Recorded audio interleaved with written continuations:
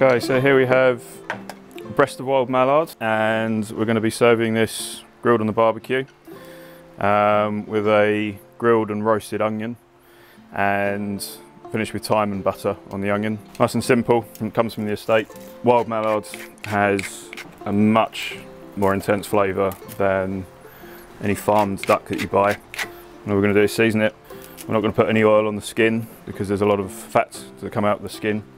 Let it skin side down and allow the skin to cook and crisp up slightly. And then the onion, again, salt, olive oil, straight onto the barbecue. We want to try and get that nice and black, really charred on the cut face of the onion.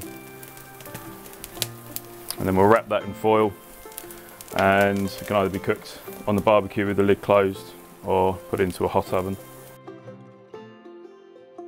So we're just going to leave that 5 minutes on there just to cook it to a nice medium rare.